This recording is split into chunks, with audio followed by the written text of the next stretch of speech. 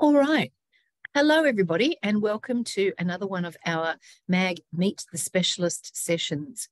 We're finding that these are going down really well with people. It's a little snapshot where you get to actually meet the person who's doing the assessment for your client and see them as the wonderful, real people they are. Today, we are joined with the very lovely Dr. Kah Heng, who has recently joined our expert panel. He is a specialist occupational and environmental physician, and he has worked in the field for about 10 years. He's worked with a number of very interesting clients across diverse types of workforces. I beg your pardon. And he has been doing fitness for work and independent medical examinations for some years. We hope to build up his practice with us at MAG, and in a couple of years, he will obtain his Victorian WorkSafe accreditation as well and be able to take on those matters. Dr. Lee writes a really good report, so I know you'll be very pleased with his work, and we look forward to booking with him for you. So without further ado, I will hand over to the lovely Dr. Kah Heng to introduce himself and have a bit of a chat with you. Thanks, Michelle. I really appreciate it. And thank you, everyone, for joining us today and giving me your time. Makes me feel really important now. I'm not that great at talking myself up, so I've prepared a few slides beforehand that I'll share with you just to prompt myself as we go along.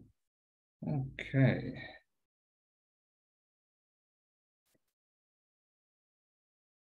All right, can everyone see that okay? All right, so just to clarify, this lady over here is obviously not myself. I'm not sure who that is, just some branding material from MAG. So again, my name is Kah Heng. I'm an occupational and environmental physician. Now, one of the questions that I automatically get when I introduce myself as such is, what is occupational environmental medicine? So I won't go too deeply into it, just a brief overview. The occupational side of things, in layman's terms, is pretty much considering the effect of work on health and the effect of health on work. And in that first instance, you might think of a scenario where, for example, a welder is walking along, trips and sprains his ankle. That's how his work has affected his health. And an example of the second scenario would be, for example, a train driver who's had a recent heart attack. And there's a question raised of whether they can go back to work as a train driver or not. So those two main categories sort of encompass the practice of occupational medicine. Now, environmental medicine is a niche. It's in fact a niche within a niche, right? And it probably will not be the type of work that you approach practitioners like myself on. So it has to do with the health impacts of industry on the environment. And one famous example in the past few years was the government hiring an occupational environmental physician to study the health effects of wind turbines, of windmills, power generation to windmills on the surrounding populace. And of course, there was none. But that's an example of environmental medicine. I like to think that our field is very holistic in the view of workers and work. So we won't look at a worker and go, I'm looking only at this one sprained finger, and I won't comment on anything else, and I won't take anything else into account. Right? I can't speak for other practitioners, but typically, if I notice that there's pain behavior, that someone is, there's inconsistencies in how they're presenting, that they're clearly very distressed and they need psychological support, even though what they've presented for was a finger injury, I will comment on those things and I'll take it into account a little bit, right? Just within the scope of my practice. We also think in very positive terms, and one example of that is the official statement by the Australian Faculty of Occupational Environmental Medicine called the Health Benefits of Good Work, where they've collated all the evidence and released this statement saying, we think that as long as the work is good, so it's not like abnormally dangerous, abnormally unhealthy, that being at work is good for people. So we think in those terms. So when we assess people, there's a very strong focus on what an individual can do. And so if you're a work of insurer, for example, you're trying to examine how people could potentially go back to work or change vocations and perform alternative duties. We think very strongly in those terms. And conversely, if you're, for example, a plaintiff lawyer, if we conclude that someone can't work, you can be fairly assured we've tried it from all angles. We've thought about what they can do. And if we say they can't work, you've got a pretty airtight case. It's pretty safe to say that they really can't. Okay. Right, so just quickly, my qualifications. I'm sure everyone's seen all the fancy letters after someone's name and perhaps pondered what they are. This is a Bachelor of Medicine and Bachelor of Surgery. This is a Bachelor of Medical Science Honors. This means Graduate Diploma in Occupational and Environmental Medicine.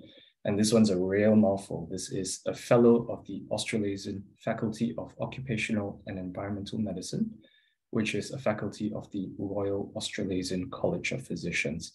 What does this all mean? It just means that I'm a fully qualified specialist. I've got all the necessary postgraduate training, and that I'm part of an accredited college. So sometimes there are colleges that aren't actually accredited. This one is an accredited college. I've worked in full-time occupational medicine since 2012, and these are some of the crown jewels of my career. I have had many industry positions, and that is pretty rare. So it's very competitive to get an industry position these days. They're hard to come by. And I'm a company doctor for ExxonMobil, or Esso. I'm sure everyone's heard of that one. I'm company doctor for Qenos, who make most of Australia's plastic. So your recycling bins, your milk bottles, things like that. Chances are the plastic has come from Qenos. I was company doctor for Dow Chemical right up until they shut down their plant in Altona. I have been a doctor who oversighted Pfizer's health surveillance, so their blood test results. And I'm currently speaking with an international heavy vehicle manufacturer about becoming their chief medical officer. But there's no contract yet, so it's all very hush-hush. I'm not allowed to say who they are. My scope of practice in the past has involved a lot of frontline occupational medicine clinic work. So things like injury management, rehabilitation, return to work. So if you're an employer and a worker has gotten injured, you might have sent a worker to an occupational medicine clinic. So I did that type of work for a very long time. I also still do health surveillance, and I oversight the work of other doctors. So if someone has gone for a silica medical examination to make sure that they're not getting any health problems from that, sometimes I'm the doctor who oversees that the other doctor has done the right thing. I've been involved in all sorts of fields in the span of my career. I have had exposure to manufacturing, mining, healthcare, warehousing, pharmaceuticals, transportation. You can see the entire list here, and this is not extensive. Pretty much if you name it, I've probably been involved in it in some way. I'm the current chair of the Australasian Faculty of Occupational Environmental Medicine, Victoria and Tasmania Regional Committee. So I organize the educational activities for the other doctors in my specialty for these two states. And I've also been a training supervisor, so I train new doctors in my specialty, and a Monash University tutor, so I teach medical students medicine. Now, my medical legal practice has involved multiple types of assessments. I've done fitness for duty work. I've done insurance determination work. I've done plaintiff and defendant work, and I've done medical negligence work. And some features of my personal practice: I type my reports at the time of the consultation, and I upload the reports the same day. I don't keep separate notes. I don't write up the report a few weeks later. I have never failed to upload a report on the same day. Now, that's not a guarantee that you will get a report on the same day, because that's just my personal practice. Reports do still have to go through administrative teams for quality assurance and that sort of thing. But you can rest assured that the holdup is never on my end. If there's a holdup, it's never because I just didn't do the report, I just didn't upload the report. Okay. Now, not keeping separate notes means there's never a possibility of discrepancy. You're never gonna get a report and then ask for the doctor's notes and then find that, whoops, the notes actually say something other than what the report says.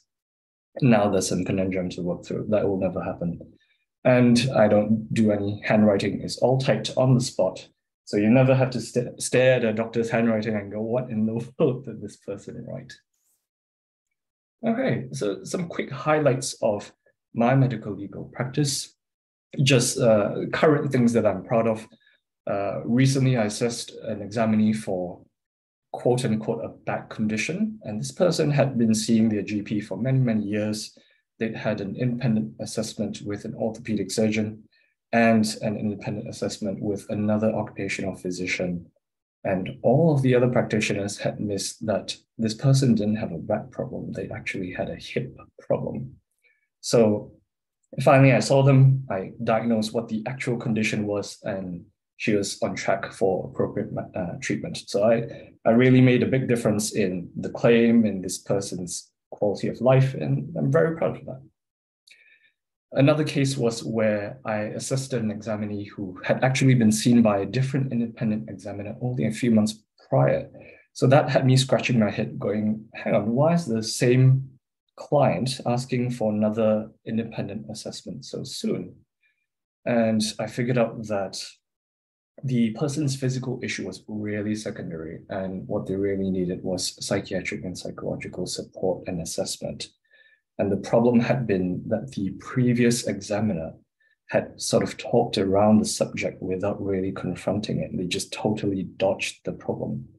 So when I spoke to the client, they heaved a huge sigh of relief and were like, thank you. We all could see that there was this problem, and none of us could say anything because we're not doctors, and they hadn't gotten what they needed from the other examination. But, I managed to nail down the problem, and this person hopefully got the help that they needed. Recently, I've also attracted the attention of a federal client in a good way. I'm not in trouble with the law or anything like that. And it's because they have given feedback that I write very balanced reports. And I'm sure a lot of you understand why that's important, especially when dealing with opposition. So the federal client has very strong worker unions. And if you write a really biased report, it can be picked apart easily by the union, by their lawyers and things like that. That's no good to anyone, right? It doesn't help the client at the end of the day if the report is weak because you've been biased. So they like my work a lot, and they these days book up to half of my availability. So that's about it. I don't want to drag on for too long. So thank you very much. And do you guys have any questions? Thank you, Dr. Lee. That was really, really informative about the practice of occupational physician work, and also about how you run your practice. Does anyone have a question that they would like to ask? If you can just unmute yourself and speak up. No.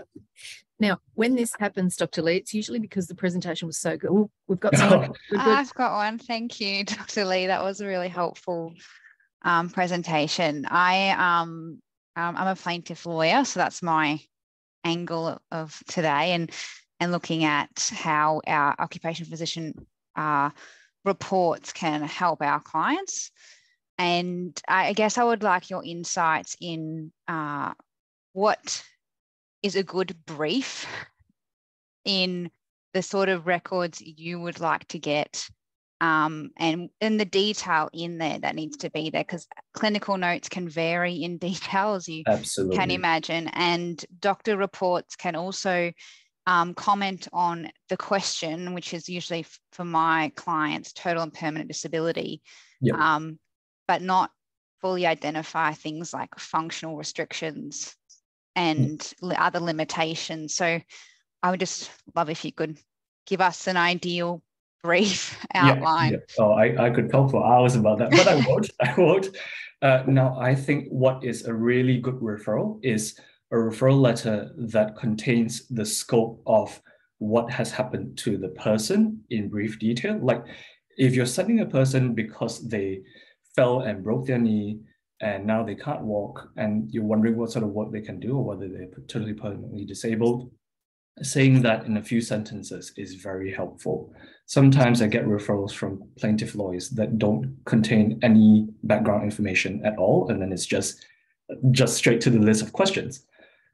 having a list of questions is also important. I've also unfortunately received referrals where it's, can you please write a report about this person? And I'm like, okay, but what do you want to know, right? And what happened to this person? So those are very important, believe it or not, even though they're so basic. I think that documentation is very not more is better. It really doesn't work like that. If you send 3,000 pages of past history, often only like 10, 20, 50 pages of it is really useful. I have received things like pay slips, tax returns, childhood GP history spanning all the way until they were a toddler, and none of it was useful. What is useful is typically investigation results, because those are very objective. Recent specialist letters specifically in reference to the condition at hand. And if there's any information from the GP, typically only with regards to what the actual injury or matter is. So don't send us the cough colds thing. And maybe lawyers aren't aware of this, but when you put the question to the GP to release information to you, you can say to them, we're only interested in any records you have in relation to this injury. Don't send us the cough cold stuff. And they won't. So I think those are the main pillars of a referral is tell us why you're referring them, have a specific list of questions, and make sure that the documentation is actually relevant. Great, Beautiful. thank you. One of the other things I just wanted to interject, and it's a question that my team and I get asked all the time in relation to certain injuries and getting an assessment done. Now, the injury that the person has, and most commonly it will be orthopedic. So they've had a fall, they've had a break, they've had a crush, whatever it is, and they've had a number of procedures, surgical and otherwise, to repair or rectify it to the best possible. And they'll say, I'd like an orthopedic surgeon to review this. But more and more when we see reports like Dr. Lee's, we would urge people to consider having an occupational physician do that review, because an orthopedic surgeon can look at the injury and the surgery that's been done to repair it and comment on the efficacy of that procedure. But they don't comment holistically about the person like an occupational physician does. They're concerned about, was this surgery performed to the textbook standard and has the injury been resolved? Whereas the occupational physician is concerned with, what is this person's functional capacity moving forward? What are their limitations? And possibly what kind of modifications are they going to have to make in their life, including future surgeries? So there really is an absolute goldmine to be had from and I don't mean that in terms of money, I mean that in terms of outcomes for the injured person, by having this more holistic assessment done. That's just my interjection there. I've actually got one more question. Sorry. Are there any injuries that you feel are not appropriate for an occupational physician assessment? Like, for example, someone with significantly reduced vision due to losing an eye. Is that something that, there's going to be functional limitations in their capacity, but is that something that you would provide a report on, or is there any other guidance you can give on other sorts of injuries? Yeah. So like someone having an injured eye and therefore, reduced vision, that's absolutely something an occupational physician can assess and comment on. That's not a problem. Now, I will say that people's comfort in their scope of practice does vary. So I can't speak for every other occupational physician. I can only speak for, what I'm comfortable to do. Mm-hmm.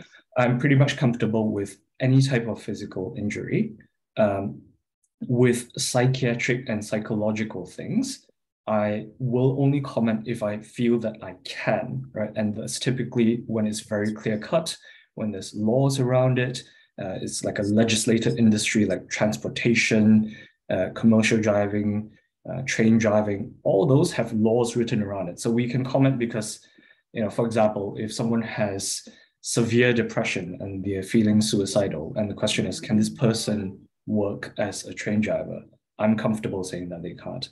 When it gets to something that is not legislated and more subtle, so let's say for example, an executive who is feeling anxious lately and their concentration has been slipping, can they still perform high-level executive work? That is very subtle. You need possibly a neuropsychological assessment, possibly a psychiatrist assessment, possibly psychology. It is not clear-cut, right? So I wouldn't do the latter. The former, pretty easy to do, right? Safety critical things, severe mental health issues, confirmed diagnosis. I can do those things. Another category which I sometimes struggle a little bit with are those conditions that have very poor sort of evidence around them. Things like multiple chemical sensitivity syndrome. I don't know if you guys have heard of that. It's where someone claims that they sniffed a chemical once and now they can't stand any chemical ever. And, you know, they can't be around house cleaning agents. They can't be around fertilizers. They can't be around soap. The problem with those conditions is there's no real evidence that they exist and you can't test them, you can't prove them. So I struggle with those a little bit because they are probably more appropriate for psychiatry or psychology. Okay. Besides that, if it's physical, I'm mostly comfortable doing it. And if you send a referral and I read it and I go, oh, this is not something I can deal with, I'm happy to give you a call and explain why and say, look, best you reschedule with someone else. Lovely. Thank you so much, Dr. Lee. If there's no more further questions, we can wrap this up now because these ones, oh, we do have a question. Lovely. Go ahead.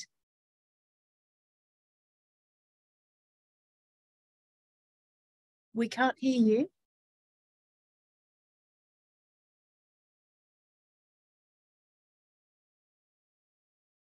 You're on mute.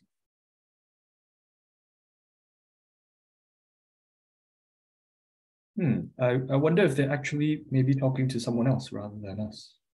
Could be. There we go. Try now. I'm terribly sorry. We cannot hear you at all. Would you be able to type your question into the chat at the bottom? All right. Let's have a look in the chat.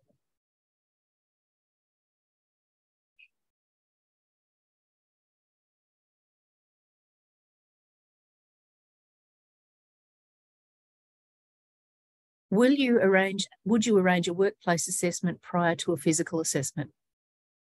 I can. I don't insist on it or anything like that. Workplace assessments are very common practice for occupational physicians, and there's certainly lots of work cover accredited type work where they will organize that. So if you want me to, just let me know and I'd be happy to do it. If for some reason I've assessed someone and I feel that I can't answer certain questions without doing the workplace assessment, I will raise that in the report. But it's rarely absolutely necessary prior to every assessment, you know, if that's the question. Lovely. Any more questions? No. Thank you all so very much for making time to meet our wonderful specialist, Dr. Kah Heng Lee. And thank you, Dr. Lee, for your time today. That was terrific. Everybody go and have a... Thank you very much for all of you for your time and attention. I appreciate it. Magic. Have a great rest of the day. You too. See you.